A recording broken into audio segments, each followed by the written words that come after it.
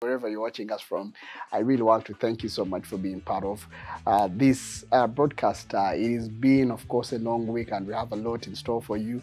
My name is Brian, and I'm just going to be looking at a few things that you need to know, especially from the world of sports. And if you're out there and you want to give us feedback, all you need to just do, look for our social media platforms, post your comments there, and of course, slowly by slowly, we'll be giving you another way of you giving us feedback, because we really need to know exactly what we need, of course, to improve on in this programming for you to enjoy it a little bit more. We're going to be looking at a lot of things today, and of course, we are including the national team. A draw was made this week that of course is going to be determining whether we qualify for the African Cup of Nations, the 2025 edition that is going to be, of course, in Morocco. So we will be looking at that draw and discussing it a little bit more, looking at all the teams that are in that group we are supposed to be, of course, facing. And we will be looking at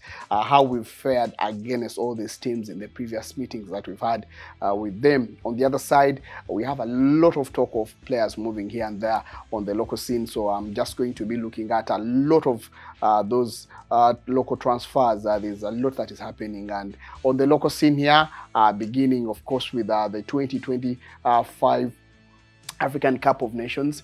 Like I told you, the draw was made this week, and news has reached us that Uganda will be facing South Africa, they will be facing Southern Sudan, they will be facing Congo in the group that they are going to be the group that they're going to be playing in the African Cup of Nations 2025. And of course, the draw was made on Thursday this week. It was done all the way in South Africa, Johannesburg, and we are expected to be beginning our games in September, October, and November this year.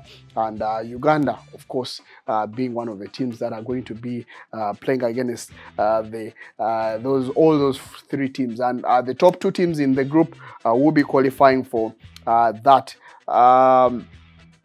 In fact, the top two teams in each group of the 12 groups will be qualifying for the finals that will be played in Morocco starting on December the 21st and that is 25 to January the 18th of 2026. And Uganda, of course, have played a lot of these teams in different games. They've played South Africa over 4 games, and we've won none of them. We've drawn 1 of them and lost 3 of them, which means that our first meeting was in 2024 in the FIFA 2026 World Cup qualifiers with the Bafana.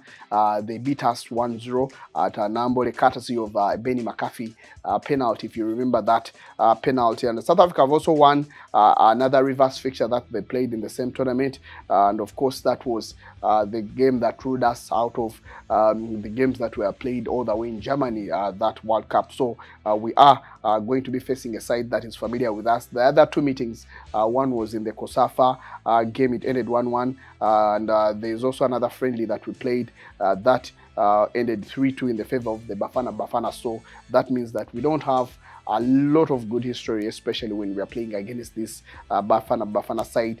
In the against Congo, we've played 7 games. We've won 4 of them, drawn 1, and lost 3 of them. So 6 of our past meetings have been competitive, and only 2 international friendlies. And of course, it goes back all the way to 1965 when we won 3-1 in as well as in 1973. So in fact, in 1965 we won 2-1, and then 3-1. That was in 1973. So our latest meeting, I think, was in the FIFA World Cup qualifiers in 2018, where Cranes beat, that is this Congo side 1-0. That was that was a game that we played, and when we went to Congo, I think we drew away in that game against Congo. So that is how we fared against Congo. Against Southern Sudan, we've played 6, we've won 4, we've drawn 1 and lost 1 in there, and that means that, of course, our previous 6 meetings it looks like Uganda looked like the better side in there, and the only defeat came in the last meeting that was away in Nairobi, where Tiko Akelo scored the winner. That ended our hopes of reaching the 2021 African finals. So we need to be very careful. A lot of people have come out and talked about this Southern Sudan team as It's going to be more of a Uganda Premier League encounter.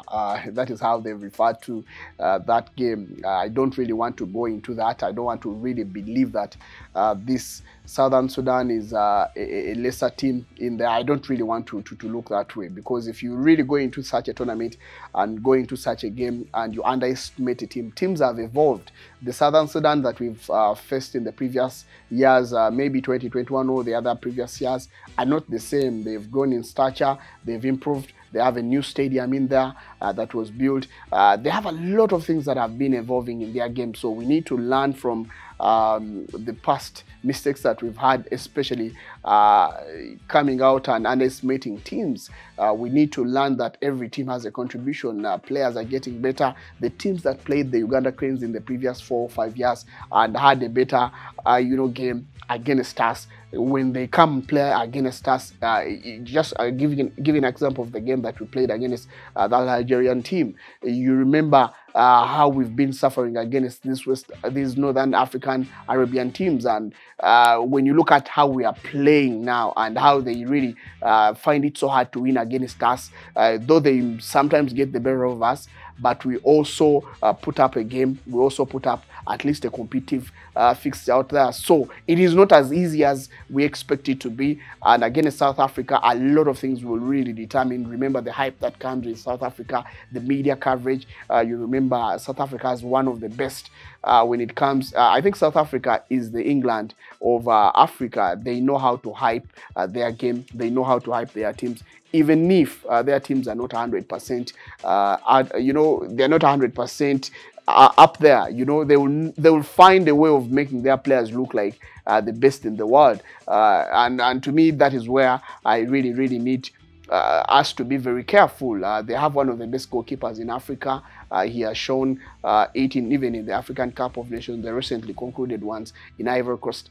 They showed that they have what it takes. They have the players that can really give us the kind of competition that we need, but we also need to mind these mind games that they usually play. South Africa is one of the few teams that know how to play the mind games. They have the media on their side. They have a lot of pressure that can come your way. Their facilities are up there. If you go to South Africa and watch the football facilities, though some of them, after the World Cup of 2010, some of them are underutilized because of the stature of the stadiums. They have big stadiums that are having capacities over 60,000 and even beyond. And these stadiums have not really been utilized to the maximum, because you remember that such tournaments like the World Cup come with a lot of fan base. They come with a lot of people that comes to these stadiums. And if you really construct infrastructure basing on that kind of number, the local games will suffer, because for local fans, for example, for teams like Kaizer Chiefs, yes, they have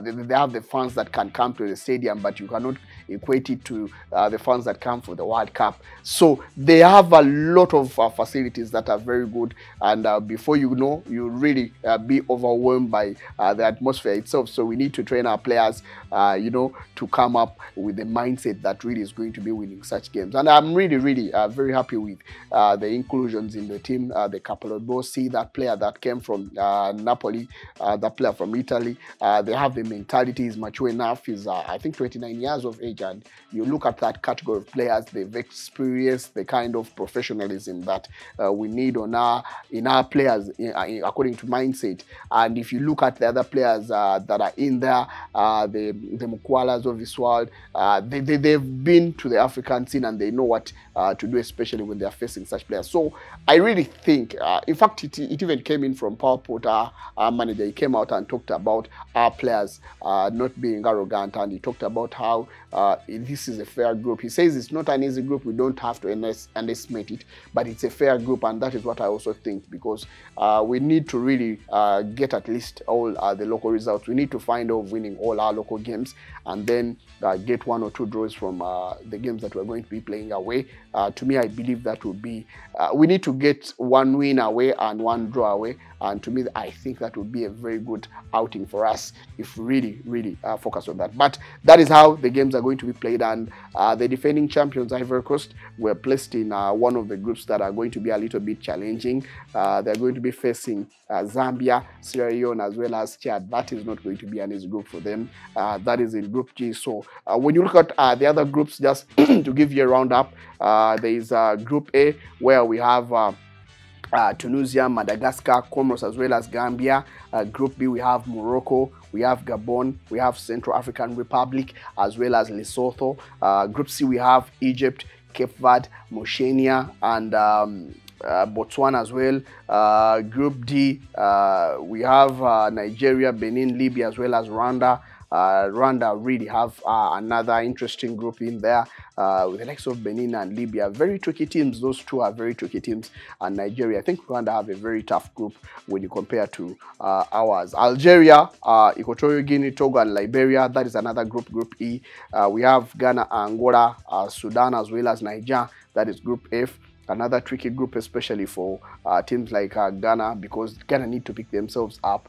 They look like they've been wearing out on the African scene, so they need to pick themselves up and come and do something special. Group H, we have DR Congo, Guinea, Tanzania, as well as Ethiopia. Group I, we have Mali, Mozambique, Guinea-Bissau, and Eswatini. Group J, we have Cameroon, Namibia, Kenya, as well as Zimbabwe. Group K, we have South Africa, we have Uganda, Congo, as well as Sudan. And Group L, we have Senegal, Burkina Faso, Malawi, as well as Burundi. Another counterpart in the East African region, really have a lot of work to do. Kenya as well, Cameroon, Namibia, Kenya, Zimbabwe. That is also another fair group. Kenya can get a result against the likes of Namibia because you know, you're almost in the same region. You're familiar with the kind of game they can put up. So as well as Zimbabwe, but Zimbabwe not an easy team to play against. But Cameroon very tough, and you expect them to be one of the teams that will dominate that group in there. But looking at of course the things that we need to work on briefly before I end that story. The things we need to work on: one, we need to work on our conversion rate. I think that has been always a problem for Uganda ever since the likes of Geoffrey Massa played for this national team. The likes of David Oboa, one of I think when it comes to scoring the goals in there, he has been one of the players that contributed so much in striking force. So we need to really Hassan Mobiru. If you really watched Hassan Mobiru, you really know what it meant to score as a number 9. He was one of the best number 9s we've had. Of course, living alone, the best that we've had in this country. I'm forgetting the name of the gentleman, but all this, Musisi, Majidu Musisi, he is one of the best experts we've had, and of course one of the players that went out there and did everything that was supposed to be done in France. I think it was Lens, one of the teams that really remember him for being one of the best players in there. So we really need to improve on our players, especially when it comes to conversion. We need to find a way of getting those goals in there. We need to find other players that can contribute, if at all our strikers cannot give that. And I think in the previous games that we've played, Paul Pot really is trying to understand his players, is trying to find formulas that can really enable us to get those results. But I really think our players need to step up. They need to take their chances. They need to take those shots. They need to go for all those aerial duels. Uganda was known for conversions of things like set pieces, corners, and all that stuff. I think because of players like Boboa and all the other players that were in there. But we need to really find a way. We need to have a strategy of winning the game at all costs. And I think that would really be a strategy that will give us the results that we need in there. That is what I had for you also on that chapter of the African Cup of Nations qualifiers that are going to be on beginning soon. So we'll be keeping you posted. There's a lot of movement on the local scene, and I really want to give you a few things to do with what is happening on the local scene. A lot of players are moving, and I am really very excited about the way local teams are really doing these transfers. We are starting to, there's excitement, especially in the local game. I don't know whether it is coping from the international scene. I saw one of the clubs, I think it was Bull FC, was it Bull FC, Lugazi FC? The unveiling of these players, especially on social media, shows you that there's some work being done, the partnering with local media companies that are doing these commercials and these unveilings and putting you on pressure to really know what are they going to be bringing. I really like the promotion and the modernization in the game that is really picking up very fast. But of course, one of the stories that is happening on the local scene, that is Ashaba Marvin, one of the players that is being of course, confirmed that he's going to be leaving Express FC. It has been confirmed on his Twitter account. He has departed, of course. I think he departed a few, I think some few days back. He departed to Europe for trials, and it was a professional deal he was looking for. And it has been confirmed that from his social media post that he's going to be playing for Gilibata outfit called Lincoln Red Imps FC, and that team, Imps FC, is going to be playing, I think, he might be playing in the UEFA Champions League qualifiers. Ashaba played 17 Uganda Premier League games with Express FC this season, and he scored 1 goal, making 441 appearances. Of course, in one of the half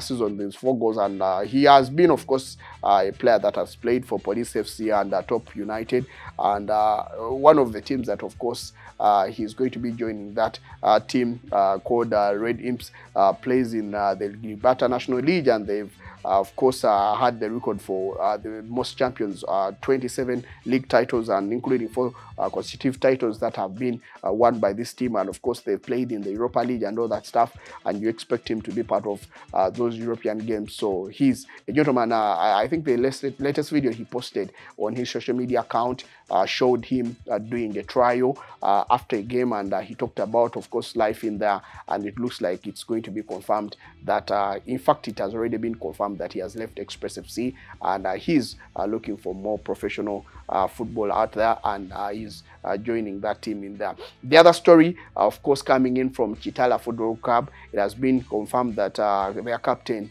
Maxwell or Chigui, he's a gentleman that has signed a contract extension as well. The defender, is the longest serving at this club, and it has been confirmed that he has added another year and will stay until June 2025. Maxwell has been at the club since 2018 season, and he joined, remember, from Boma Young FC. He has played 33 matches for Shala, you remember, last season, and he was the player that made the most appearances. Of course, he becomes the 3rd player to extend his contract with the Hoima-based club after Jude Semugabe, as well as Benjamin Nyakoyo also came out and confirmed that they are going to be extending their contract in there. The other player, Apollo Kongogwe, Maroon FC, have confirmed that he's their first signing of the season. It has been confirmed that this defender coming from Wakiso Giants is going to be signing for a 2-year deal with an option of extending it to an extra year. Kongogwe has been at Wakiso Giants for the last 2 seasons. His versatility allows him to play comfortably both as a right back as well as a central defender. He has also been a regular for the under-20 team, national team, the Hippos, featuring in the 2023 African under-20 tournament that was in Egypt, and the African Games in Ghana, that is this year. Before joining Wakiso Giants, Kongogwe also featured for the Toro United FC team that is no longer in existence, and of course, he's one of the players that you expect to be very essence to this Maroons teams. On the other side of Wakiso Giants, they've confirmed that they've parted ways with John Luinda Ayala, and of course, a lot of you know him as, of course, Coach Ayala. He's joined, he joined this team in 2022 after signing an employment contract for 2 years, and he has, of course, confirmed that his employment contract has come to an end and is going to be parting ways with this Purple Sharks. And of course, they've confirmed their appreciation and his contribution to the game in their social media account. And Ayala is a footballer. Of course, he was once a football player that played for the likes of Kampala United, AC Villa, and KCCA. and he has worked as an assistant coach to Abdallah Mobilo at KCCFC as well as Police FC. At Wakiso Giants, he's going to be replaced by Stephen Bengo. You remember Stephen Bengo has been so much in the news in joining this Wakiso Giants team, and he's going to be replacing him. And he will be assisted, Stephen Bengo, by Tony Maweje, another Uganda Cranes former player in there. Bull FC is another team that is also making the mark. Bakari Magumba signed a 2-year contract with Bull FC. He's joining all the way, of course, from Bala City as a free agent. Striker Isaac Wangoina is also another player from Express FC that has signed a 2-year contract, and it has been, of course, looking good at Bull FC, and it looks like things are happening very fast for them in there. Lugazi FC have also come out and announced arrival of their new head coach, Sadiq Sempigi, and of course, Coach Sempigi is a coach that really is excited to lead this team. And when you look at what he said when he was being signed, he looks like he wants to bring expertise to the pitch and let, of course, this team make history with him. His maiden assignment will be to keep Lugazi in the top tier of football, and according to reports, Lugazi have already empowered their squad with the signing of the likes of midfielder Roger Adrico as well as defender Bashir Asiku. Lugazi earned promotion, remember, to the top flight at the end of the season without a permanent head coach, and now CMPG, who also coached the likes of Ondom Baraka and often worked as Livingstone Mbabazi, second in command or assistant, could not, of course, hide the excitement of joining this team, and he looks like he's already set to come and be one of the difference makers all the way at Lugazi FC. On the other side, Simba FC have confirmed Stephen Dezemukwala as their player for a 3-year contract. Of course, he bid farewell in the previous few days to, of course, to the signing. He bid farewell to Asante Kotoko, and his name is one of the names that is familiar with, everyone is familiar with, especially in Ghana, for the best season that he's had last season, concluding, of course, the season as their top scorer, and he's one of the few players that have done a lot. I remember, I think, scoring even on the last game of the season. He's one of the few that have been doing very well, especially in that Simba F's, in that Asante Kotoko team. And one of the things that have been attributed to his performance is his discipline and the way he has carried himself. And joining Simba FC, of course, that means some little money coming in because these contracts usually come on with good sign-on fee. And I really like the fact that he's going on to another competitive team to really enhance his career in there. And of course, just to go through the other rumors, Egyptian national side, Bank of Egypt are interested in Uganda forward Alan Katelega as well. I got to know so that Nicholas Wadada is also another player that is also going to be signing for Vipers. 1 year, in fact, he has, I think it's a done deal, 1 year contract for, of course, for this former Vipers captain. Marco Fred has also agreed to sign. That is a 2-year deal with Hoima-based club, that is Achitara FC. I got to know that the fee is going to be 55 million, 2 million salary with 10 million add-ons on in case Chitara win the league, and if he scores 17 plus goals, of course those add-ons will really kick into place. Brunan, there's also Shaka. There's also a story that I also wanted to talk about briefly that talks about a gentleman from Burundi. Is called Shaka 27, a player that is reported was not, paid by Mbara City, and there is talk of CAF coming out and FIFA coming out and banning Mbara FC from making any transfers in there until they pay him. I think they need to pay him a fee of 15 million Uganda shillings, and he was signed, of course, by Waswa Boss, I think, and he decided not to use him. No, I think there's a lot of stories that are coming in there that they are not going to, they were not willing to give him that money that I think it was supposed to be the sign-on fee. But there are issues that are coming in, especially with FIFA, and they look like they are going to be imposing something onto them. So I'll be digging too deep into that. I don't want to really make allegations, but there's a lot of bad things that are happening in our game that we need to iron out, and I think these teams need to work themselves out. And I think FIFA sent the documents 2 weeks back to the club, giving them a week to clear the players' debts, or else they'll be banned. And we are waiting to see whether Mbara FC will really come out and pay the 15 million that is demanded in there. So we are waiting to see all that and so much more. I'll be coming back with so much more. Of course, there's also other talk of the likes of Murshid Duko. You remember very well, he was given a red card in one of the games that he played for the national team. He was, I think it was unable to a player, I'm looking for the name of the player, he was forced into retirement because he could not pay that money. He was banned by, that is FIFA for 3 years. Not for 3 years, I think it was for the games that were supposed to be playing the next games, but he had to pay over 30 million. So the team could not pay that money as a nation as well as his club. So he's now been sent into leave. So I saw a post that was on social media while Jude Bellingham was being fined £30,000. That is an equivalent of 120 million by UEFA for the gestures that he had after the celebration when he scored. So he's already paid them, and now he's going to be playing the next game. So for Uganda here, players like Murshid Yuko, who really are very talented, cannot do that.